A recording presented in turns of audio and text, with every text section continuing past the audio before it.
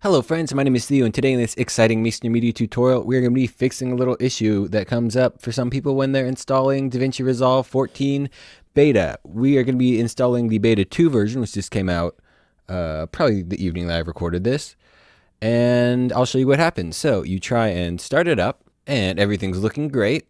We've even got Task Manager over here, showing that Davinci Resolve is running. We got this thing, everyone's excited, they're going to use cool, and nothing happens. Davinci Resolve is still running over here, but this screen never shows up. So how do we fix that? First of all, we're just going to go ahead and end task there. Then we're going to navigate to, in Explorer, and I'm sure there's a similar path in Finder, to see program data, which might be hidden, so you might have to reveal that.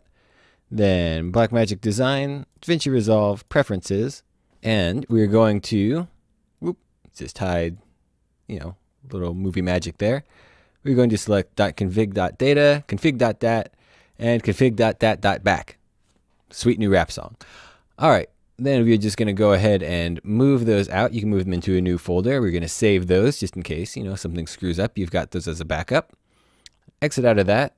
Then we're going to go to Programs and Features and Control Panel, and we're going to go ahead and uninstall Resolve, and just for good measure, uninstall Resolve Panels. Then we're going to go ahead and reinstall Davinci Resolve. So just, double click on it, hit yes, hit install, next.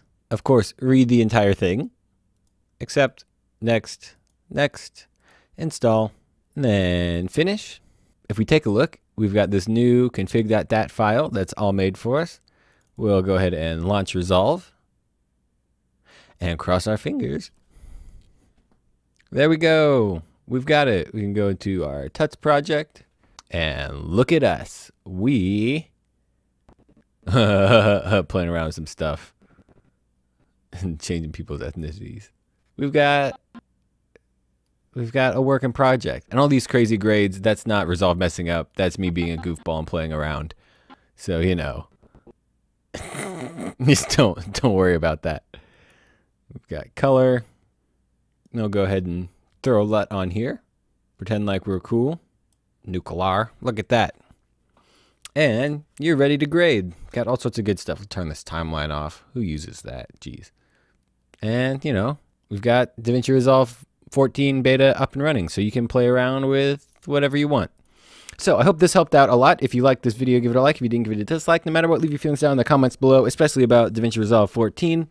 Once again, just a PSA, I would still probably not recommend using this for projects where people are paying you. And it does install over 12.5. I don't know of any way to use them together. But, it's fun to play around with it. Leave feedback to the Blackmagic people so that they can know how to make stuff good.